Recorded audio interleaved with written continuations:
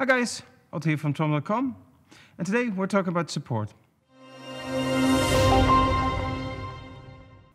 Because a few years ago we started this channel to help our existing customers with the installation of the products they bought from us.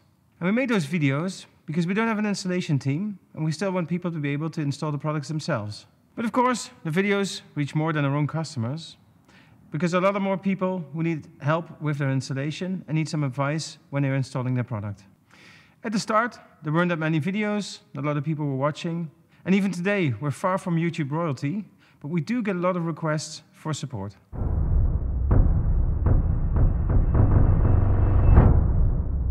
And answering those support questions takes up a lot of time. More time than I have, as I also have a business to run. So there's no way to help everyone, and I have to make a choice between who to help and which questions to answer to.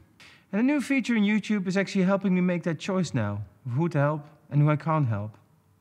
Because I can now see that when somebody leaves a question, whether he's a subscriber to the channel or whether he's a regular viewer. Subscribing to the channel for me is a sign of support, your support for the channel. So I'll prioritize the questions asked by those people who subscribe to the channel. So what does it mean in practice? It means that customers get support no matter what. They have our highest priority. When there's still time left, and even though you're not a customer, I'll help you first if you're a subscriber to the channel. If then there's still time left, I'll help you also if you're not a subscriber nor a customer. I'll give priority to those issues that are very interesting or that have a broad appeal. There's never any guarantee though, because it really depends on the time I've left. So you might not get an answer or it might come very late. So I'll still be doing the best I can with the time I have available, but it will just be done in a different way. What we're still heavily investing in is the channel itself. We have more people available to support the channel. We have new equipment, building a new studio, and we'll have a lot of new videos available.